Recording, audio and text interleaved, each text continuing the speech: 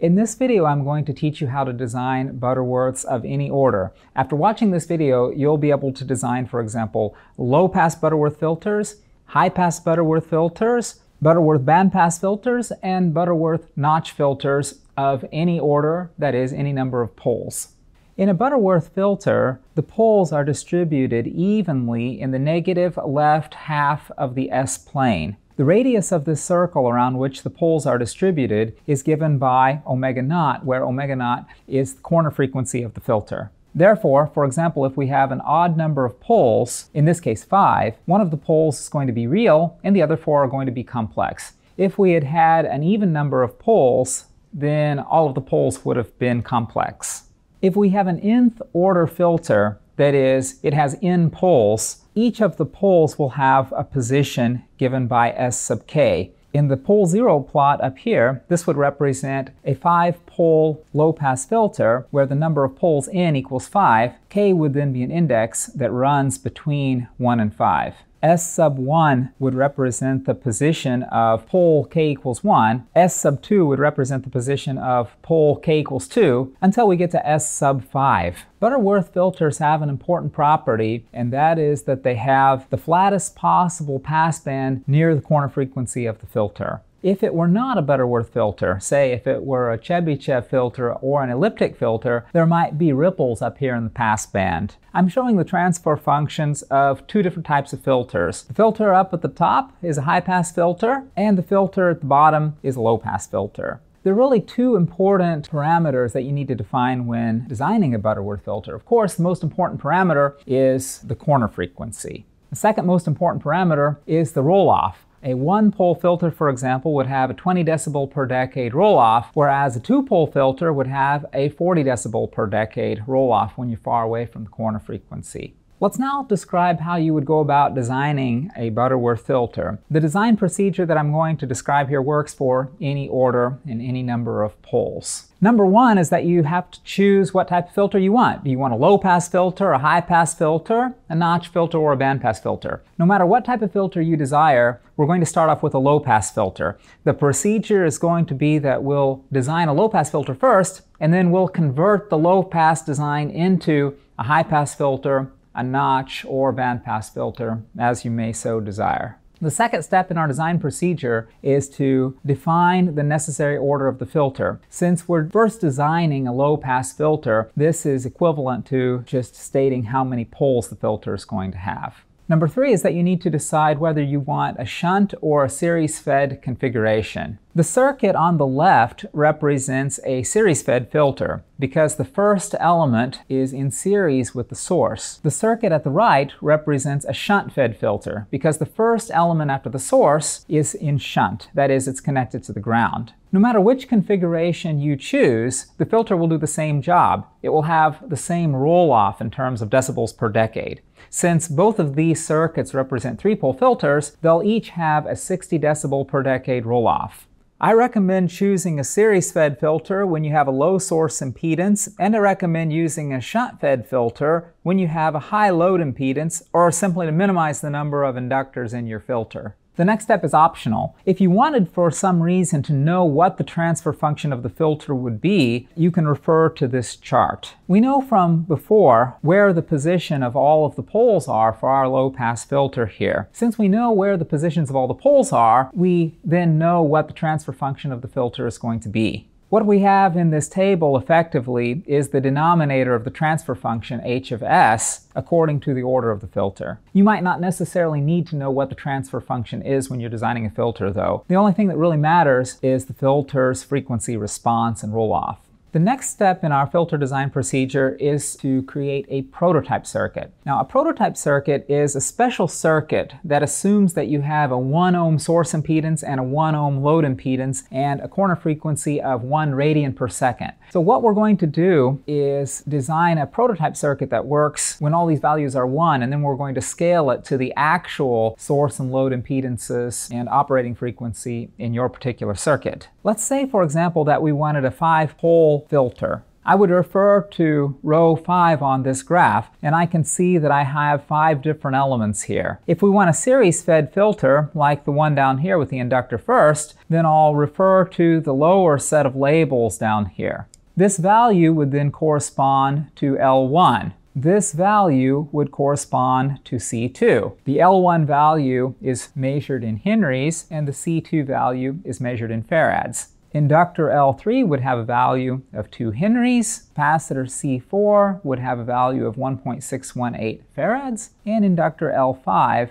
would have a value of 0.618 henries. That's the prototype circuit. Now what if we wanted a shunt filter instead, like the one shown down here? Since we're designing a shunt-fed filter, the capacitor is going to come first. That means we need to use the labels up at the top of our table. The first circuit element in our filter is going to have a value of 1 farad, inductor L2 is going to have a value of 2 henries, and capacitor C3 is going to have a value of 1 farad. It's important to remember at this point that the 2 circuits that we've just designed are only prototype circuits. That is to say, they have a corner frequency of 1 radian per second, they're both low-pass filters, and they have source and load impedances that are both 1 ohm. Now we need to scale our prototype circuit to match the values in, say, an actual circuit. Before we do this scaling, now's the time to transform the low-pass filter into other filter types. For example, if we want to convert our low-pass filter into a high-pass filter, everywhere you see an inductor in your prototype circuit, you need to replace it with a capacitor. And everywhere you see a capacitor in your prototype circuit, you need to replace it with an inductor. Then you need to scale the values by taking the reciprocal. I'm not explaining to you why this works, I'm just telling you that it does.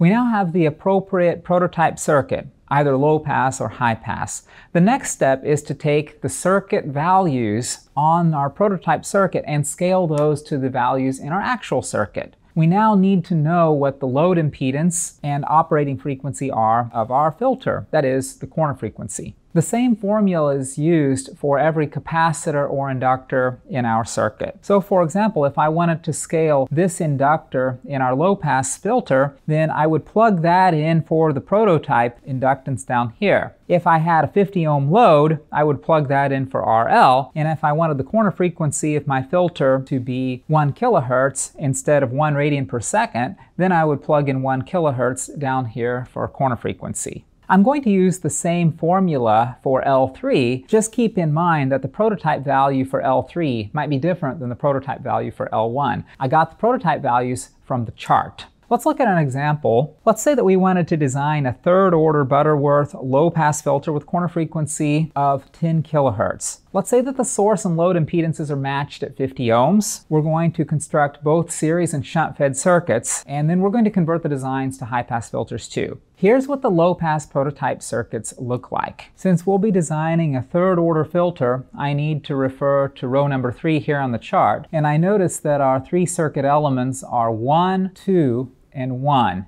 The numbers are the same regardless of whether the filter is series-fed or shunt-fed. 1, 2, and 1. So you can see that with the series-fed filter, I have values of 1, 2, and 1, and the units are henries, farads, and henries. But with the shunt-fed circuit, we also have values of 1, 2, and 1. It's just the labels are farads, henries, and farads instead. Now that we have our prototype circuit values, we need to use those formulas in order to convert the prototype values into the actual values. We have to make use now of the fact that our corner frequency is 10 kilohertz and our source and load impedance are both 50 ohms. The low-pass filter design is now complete. You'll notice that since both of the inductors started off with a prototype value of 1 Henry, they also wound up with the same value in the final circuit, 0.8 millihenries. The same thing is true with these 2 capacitors. They started off with prototype values of 1 farad, and they wound up with identical final values as well. What if we wanted a high-pass filter instead? Well, the first thing we need to do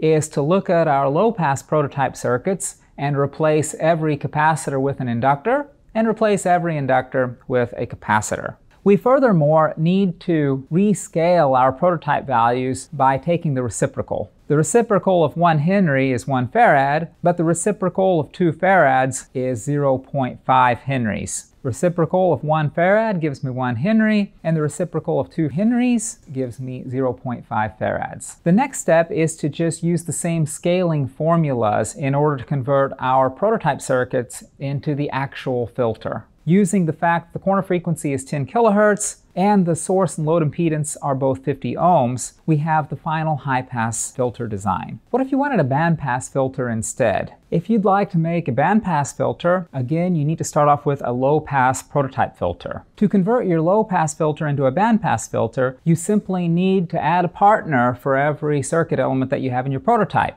Every inductor gets a capacitor, and every capacitor gets an inductor. That means that a 3-pole low-pass filter is going to become a 6-pole bandpass filter because you're going to double the number of reactive elements in the filter. The prototype value of the partner element is going to be the same as that of the original. For example, if I see 1 henry, then it remains 1 henry afterwards in the bandpass prototype, and its partner capacitor also has a prototype value of 1. You can see here for our capacitor that we started off with a value of 2 farads. That value remained in the bandpass prototype, and the partner inductor also had a value of 2 henries. This now brings us to the scaling laws. For a bandpass filter, it's necessary to have 3 pieces of information in order to complete the filter design. It's necessary to know the center frequency of the passband, the width of the passband, and again, the source and load impedances, which are assumed to be matched.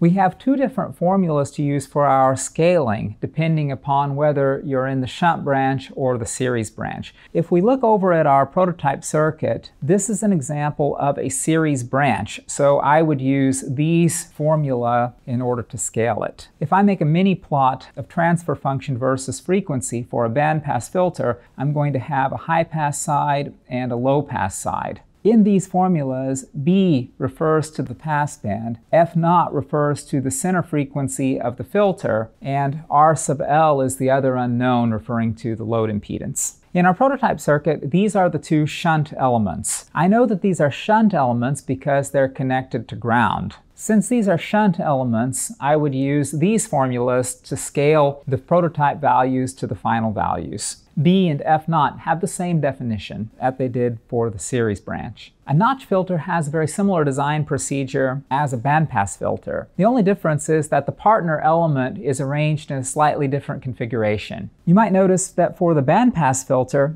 every time we had a series element, I still had a series element when I changed prototype circuits. Every time I had a shunt element, the partner element was also in shunt. For a notch filter, it's a little bit different. Every time I add a series element, I'm going to add it in parallel. Every time I add a shunt element, I'm going to add it in series rather than adding it in parallel like I did with the bandpass filter. Again, every partner element will have the same prototype value that it did before the conversion. So this 1 henry inductor remains a 1 henry inductor, and then the partner capacitor has a value also 1. This 2 farad capacitor remains a 2 farad capacitor, but the partner inductor has a value of 2 henries. Here are the scaling formula for the notch filter. The capacitors and inductors for the shunt branches are scaled with these equations. The shunt branch refers to this branch because it's connected to the ground. These are the series branches which have their own set of formula.